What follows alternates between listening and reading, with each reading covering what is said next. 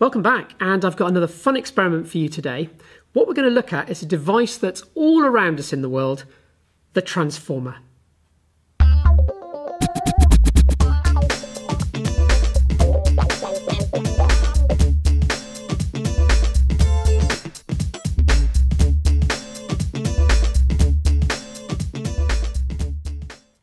So the transformer, I didn't know how I was going to start this video, and what I really wanted to call it was, can electricity move through thin air, obviously without sparks? And I couldn't think of a good title for it.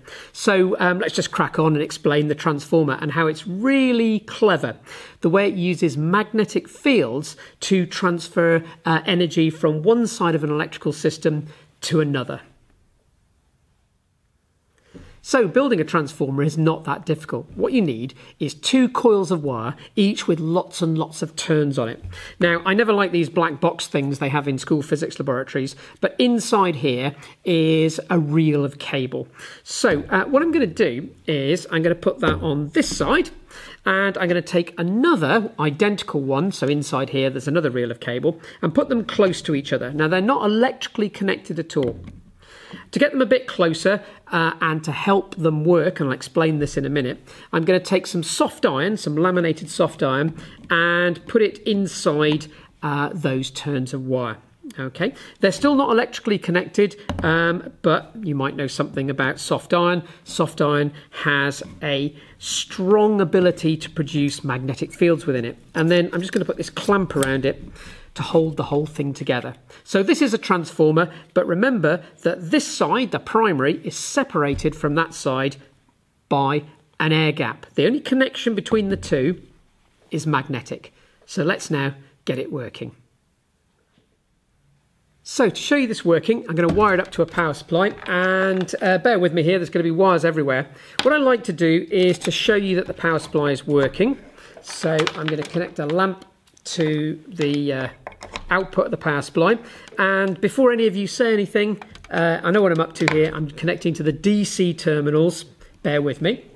I'm then going to connect from the power supply, or from the lamp, it doesn't make any difference, they're in parallel, to this set of these turns here, this coil of wire. Okay, so that's that, and we'll just check if the power supply is working. So yes, it is. The lamp lights up fine, so I'll just turn that off.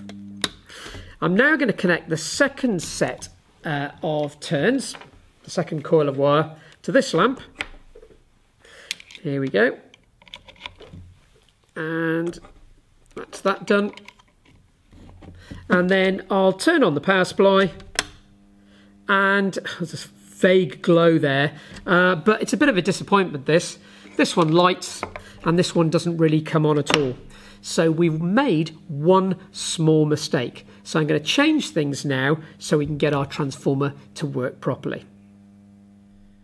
So those of you who are watching me wire this up, I hope you were shouting at the screen and going, FJ, you've got this all wrong.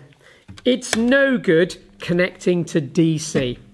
A transformer is an inherently AC device. So here we go. Connected up to the AC, and the lamp on this side lights as well.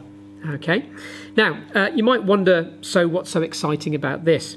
But the thing that's really important is, I'll just tip the transformer on its side so you can see it. If I disconnect, you'll hear the AC magnetic field there. If I disconnect the bar that's holding the two soft iron cores together, if I take the soft iron cores out, okay, you can see there's no electrical connection between these two. And yet, when we put the soft iron in, here we go, and clamp them tightly together, we still manage to get energy across this gap to the second lamp, even though they're not electrically connected at all. And that's going to take a little bit of explaining. So let's see if we can explain our transformer very quickly. So what we've got is AC here, that's really important, and that produces a current that's constantly changing direction.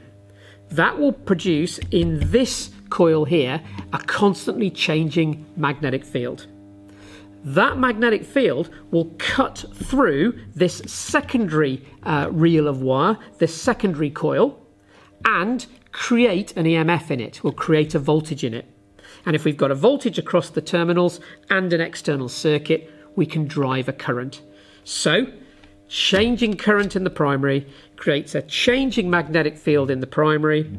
That changing magnetic field cuts through the secondary, creates a voltage, and that voltage drives a current. So in fact, we can pass electricity over an air gap using magnetic fields, and it's not the electricity that's going directly across the gap, it's the energy.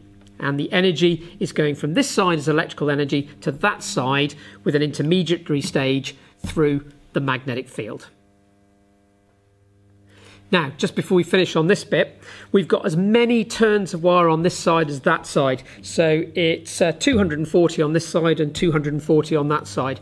So apart from a few losses due to resistance and a little bit in the iron here, these lamps are pretty much the same brightness.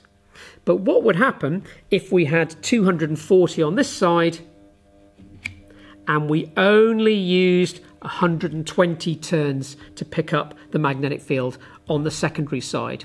Well, we haven't got as many turns picking up the magnetic field, so we don't generate such a high EMF. And in fact, this is a 2-to-1 ratio step-down transformer.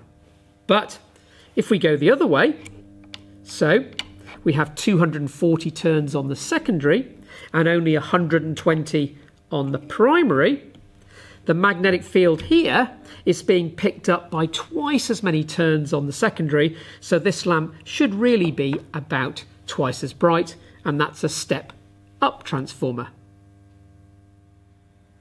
Now, I won't go into the detail here of when do we use 1-to-1 and when do we use step-up, and in this case step-down transformers, but suffice it to say that step-down transformers are very, very useful if we've got a high AC voltage and we want to drop it down. This power supply is an example because it's connected to 240 volts AC and I only want to get out about 5 volts.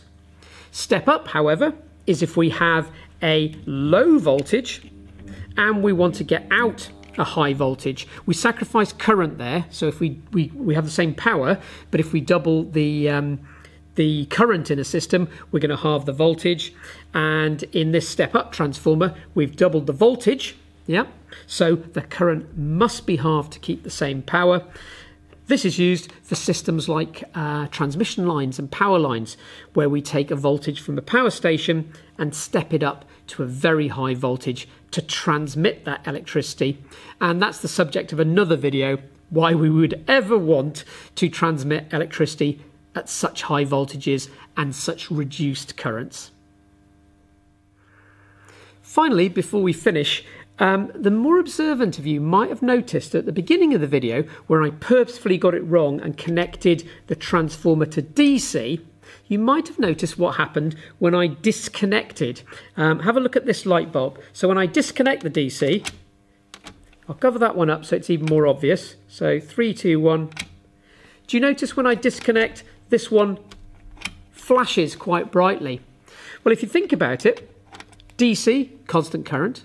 But when we disconnect, there's a change in current from the constant value to 0. There's a drop in current, changing magnetic fields, generated EMFs, and therefore we do get a voltage out of the system for a very short period of time. It's like a tiny blip of AC current.